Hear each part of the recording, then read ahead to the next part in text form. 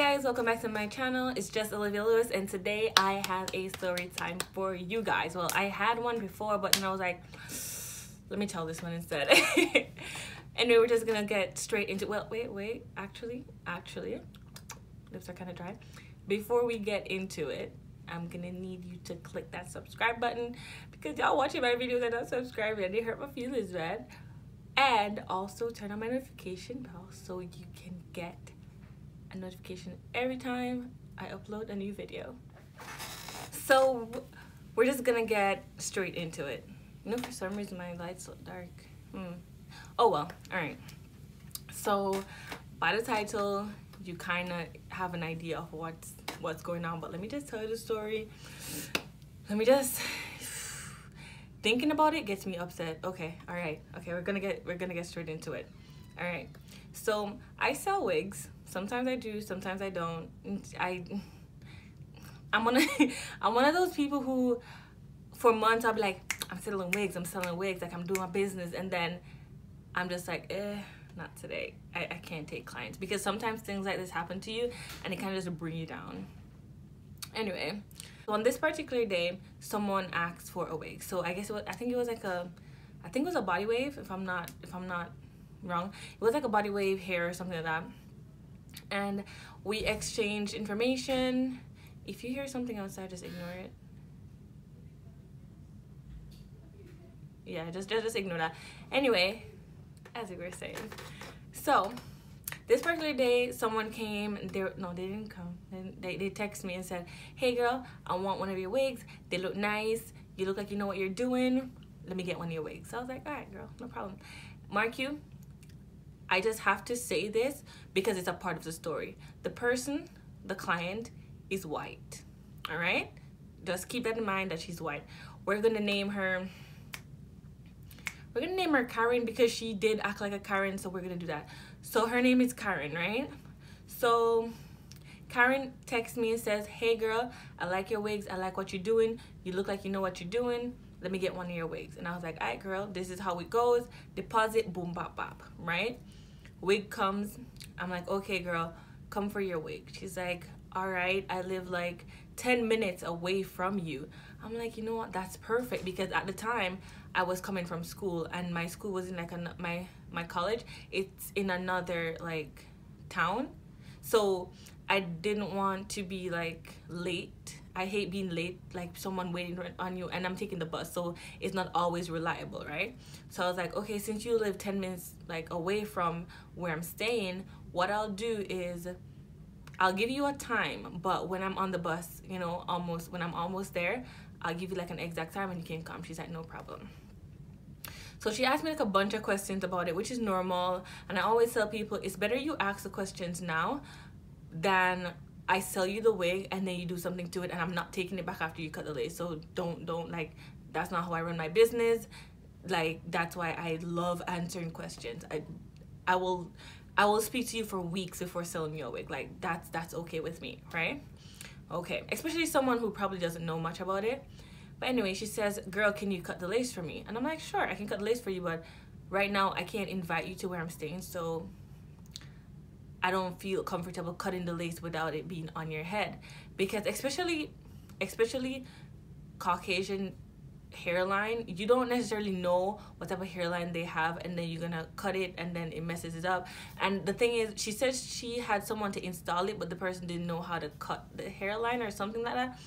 But I told her if she still wanted me to do it when she came to the place, and you know, if I had time, because it was supposed to be around like 6 p.m. that she was supposed to meet me, and I was going to work the next day. So that was like the last day. I think the day before that she had scheduled a date, and then when I was waiting for her, she flaked. But it's her money, so it's not, I wasn't pressed about it, you know. I was like, just tell me tell me whenever you're gonna be available next, and then I'll just make time for that day because I won't be available on the weekend. All right. So on that day, she says, "Okay, just tell me when you're here." So when I was going up, I'm like, "Girl, you can come over." So she comes, she says she's coming over, and like half an hour passes, all this time passes, and she's not there yet. So then she gives some excuse that like she's late or she's being held up or some shit like that. So I'm like, no problem, but I don't really feel like it's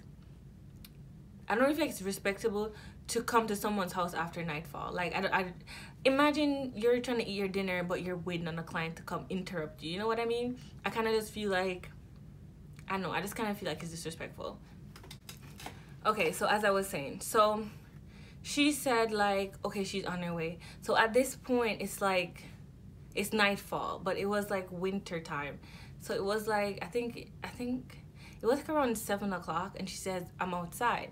So I'm like, sure, no problem. So I just grabbed like an old bag, because like literally, maybe I should, but I don't want to expose myself. But to my right here, I have some boxes, and I'm a hoarder when it comes to wig boxes, wig bags, all that stuff. Like literally to my right, I have a lot of empty boxes and bags just sitting there, like for no apparent reason.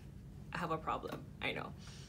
So I just grabbed a bag, because before that she had asked me to take like a lot of pictures for it, so it was just laying on the thing. So I just had the bag, I took it out of the box, I put it in the bag to give it to her. Went downstairs, I gave it to her. She looked at it, she's like, oh, this is nice, you know, this looks nice. I'm like, okay, girl. I turned on the lights so you could see it properly, because sometimes I actually had one client who just took the wig and was gonna drive off, and I was like, let's look at it together, because I'm always careful of people like that. Sometimes they take the stuff from you, because sometimes I've sold other things to people and they just take it and leave, and then they complain that something was wrong with it. Let's look at it together so we know what state it left here in, you know what I mean? So I said, no, let's look at it together. You know, you can see what material, you can see how the hair is. And she commented, like she said, like what? Okay, so also on my waist, I should tell you guys that I have different densities, right? Now, she told me that she didn't want it thick. So I gave her two choices, a 150 or a 180, and she chose a 150. Boom, bop. She said she wanted something natural looking because she wanted it for her vacation. So I was like, okay, no problem. So we sent the density and the, like, how the wig looks. So she was like looking on it and whatever. So she left. And before that, when she saw the wig, she was fine with it. That's when I cut the lace for her. So I looked on her hairline and I kind of just cut like a rough edge, and I told her, like, probably you're gonna need to like cut a little bit more lace off it. I just didn't want to like cut too much, because I know how people are. But now that she says, okay, I'm ready, I'm gonna give you the rest of your money, whatever. So for cutting the lace, I think I charged her for cutting the lace for her, right? It wasn't a lot of money, but the money isn't the issue. So I'm gonna say I charged Karen probably, we're gonna get a rough estimate, probably $30. Say I charge her $30 to cut the lace. I don't want to tell any lie on anyone. I don't want to tell any lie on myself. I don't remember how much I charge her, but I know I don't charge a lot. But okay, let's say I charge her $30. I can't even remember. So she said to me, oh, hey, I don't have any cash, let me e-transfer you. So I'm usually not the type of person to let someone walk away, because I've had like another bad experience with that.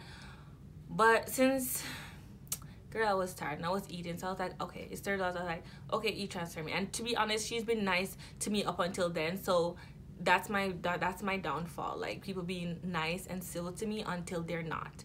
So I said to her, okay, no problem, just e-transfer it to me, all right? So say she left around 7:30. So say she left around 7:30. And she lives 10 minutes. So 20 minutes go by, no money. So I text her, I'm like, hey girl, don't forget me, man. Then she's like, no, don't worry, I just stopped by my friend, the friend I was telling you about. So prior to this, she had told me about a friend who, when I was sending her the pictures, like her friend was giving her a second opinion, right, on the pictures. Her friend, I have to say, is black. Now, I kind of felt like her friend was African. No offense to any Africans there who are watching my thing. The only reason is because you can kind of know different ethnicities when they're purchasing from you. Like every ethnicity, every ethnic group has a certain way of purchasing things, and anyone who sells can tell you this. Like an Indian will haggle you to, so will an African, but there are certain people who will haggle you to death, and there's just certain things that certain ethnic groups will do. Okay, so 20 minutes go by, no money, anything like that, as I was saying, and she she started finding faults with the wig all of a sudden. And every time, like, she would, like, I think one of the things was like the density, and I was like, but remember when we sent the video showing you the 2 different densities, and you took like a day to respond to me because you said that like your friend wanted to like see it and stuff like that, and I sent you both things, you compared it, and you said you wanted something natural, you picked the less, like the one with the less density. I think the density was like really her problem.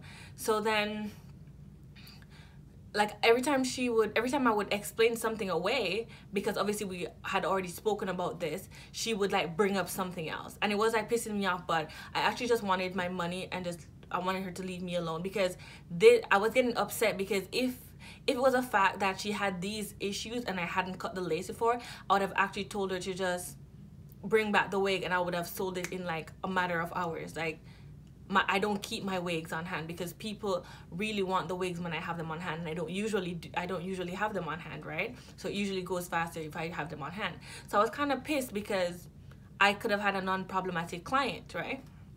And mark you, I've been speaking to this girl for like a couple days. It wasn't like, oh, hey, I want the wig and buy. No, it was like a hey, every day, answer question, videos, pictures, all these things, right? Every culture has like their own way of like haggling and purchasing stuff, and sometimes it's mad annoying when people try to like undersell you or like underpay you, but it is what it is. And when I see certain people, I just don't answer them, and I'm not being like racist or anything like that, but when you know that that person isn't gonna pay you what you ask, you just can't be bothered to get your feelings hurt. Actually, like, you just can't be bothered. Anyway, so I told her, I was getting kind of upset and I just wanted my money, so I told her, come and we'll explain, you know, I'll explain, so you can tell me what your problems are, whatever. So when she came, I said to her, I had no intention of getting like loud with this girl or anything, because I wasn't even at my own house at the moment. So I was like, hey, and I said, tell me what the problem is, and she's like telling me the problems and stuff, and I'm like, okay, but girl, you told me this, so like I can't go in your mind and see exactly what you want, that's why the pictures and the videos, that's what they're for, and which is why I told you I didn't want to cut the lace prior to you seeing the wig, because if I cut it and then you say, oh, actually this isn't what I thought it was, you know, that's gonna be all on me, because I cut it before you accepted the full purchase, right? Even though you've given me a deposit and stuff. So then she was like,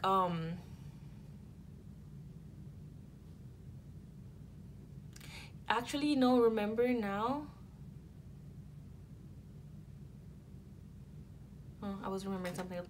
Anyway, just as a little side story, I was remembering something about the cultural thing. One time I was selling like some serum thingies, and this Asian lady, like, I was selling like one for like $5 or something. It's just an example. So I was selling one for $5, and this lady was like, can I get like 3 for $6? I just spat. Can I get like 3 for like $6? And I'm like, are you serious? People actually, okay, well, whatever. So anyway, back to what I was saying. So when she came, she was telling me all these things, and I'm like, okay, girl, I'm explaining everything. And I said to her, you know what? I would be so willing right now to take that wig from you if I hadn't cut the lace. But as I explained to you before I even cut the lace, that once the lace is cut, I don't give refunds. But you insisted, and I'm gonna find the messages and put it where she insisted that well, that's if I can find them. It was quite a long time ago. But anyway, that's not the drama. If she insisted that the lace be cut, right? So I was like, okay, no problem. Then she started getting loud, and I'm like, listen to me, I'm not in my own house. I'm gonna need you to be respectful. I'm gonna need you to like lower your voice.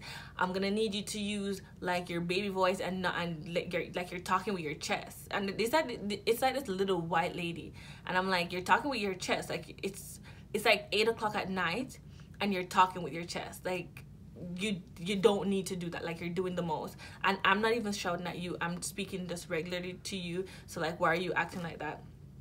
And every time I would tell her to like lower her voice, after something would just go right up back, and I was like, can you please lower your voice, like be respectful, I'm not at my own house. And she would just go back, like, I don't know, something was wrong with this lady.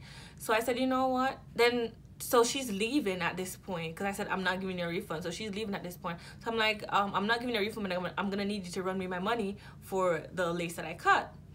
So then she's like, no, I'm not gonna do that. So I'm like, you know what, that's fine, because I'm not gonna quarrel with you over the money. I'm just gonna take a picture of your license plate and report you. Like, I'm so like not in the mood for this right now, so that's what I'm gonna do.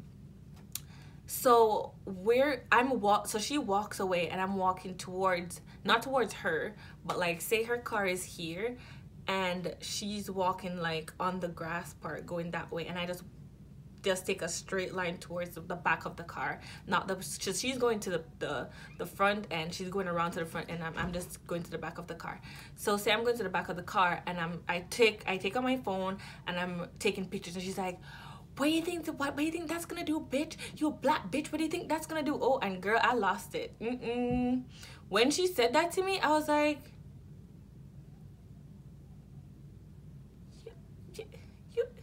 you don't know what kind of worms you just opened. So I was like, I don't remember what I said, but I said something else to her. But because of what she said, it's like the picture moved. I think I actually still have that. The picture moved, so I didn't catch the license plate like properly. So I took another, like, I was trying to take another picture of it, and then she like kind of she was like getting up in my face, and she kind of like pushed me. Oh, that I just bopped her in her head, man. Like, I know I bopped her pretty hard. Like, I didn't slap her.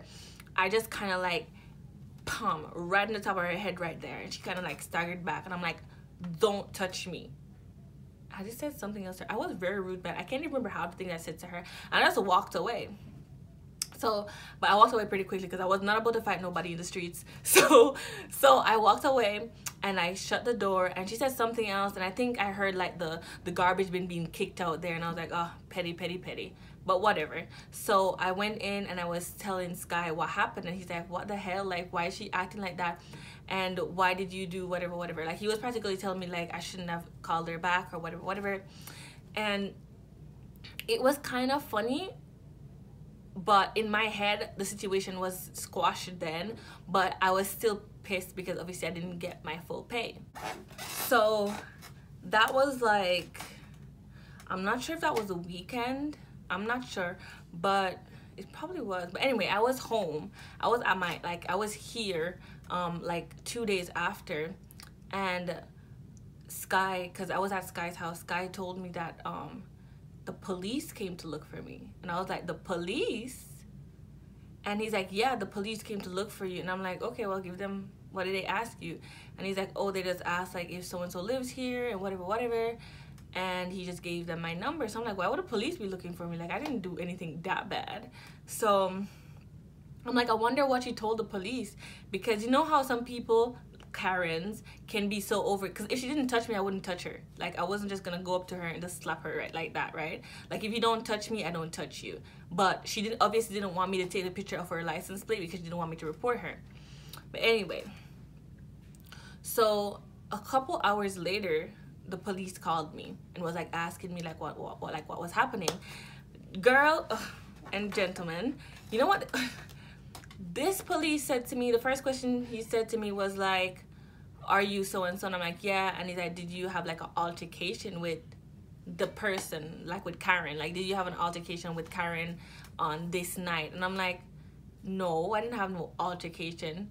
We had a squabble where she put her hands on me, so I put my hands back on her, but it wasn't like an altercation. Like, I barely bopped her in the head. Like, it wasn't even a slap. Like, it wasn't even on her face. It was like on her like forehead. Like, I barely bopped her on her head.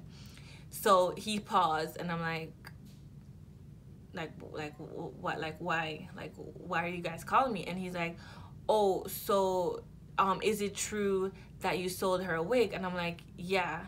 And he said, oh, did she pay for the wig? And I'm like, yeah, she paid for the wig, but she didn't pay in full. And I explained the situation to him, like I just explained to you guys.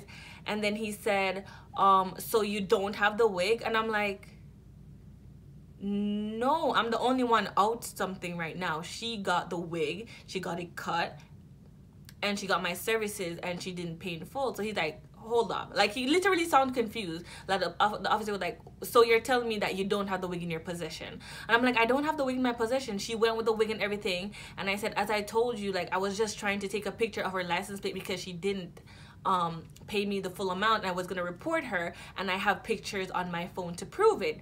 And thank God that my live was on, like my live photos, so it kind of got piece of like what, like the names she was calling me to, right?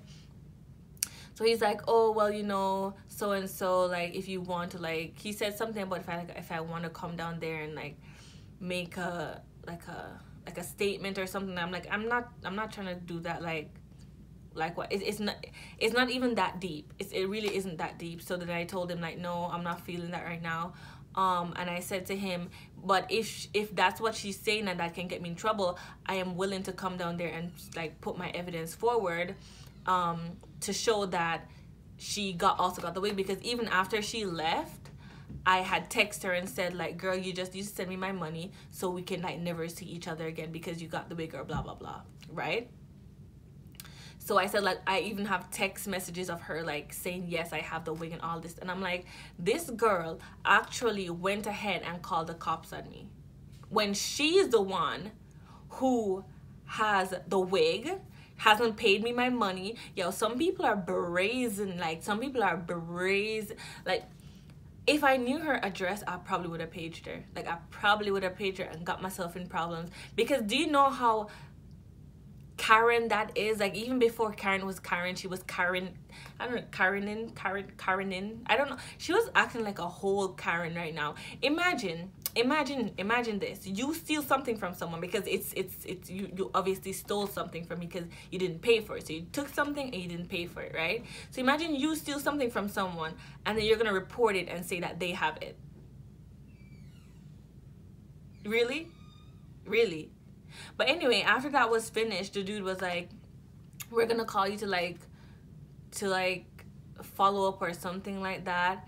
And you know, like, just be careful who you sell to.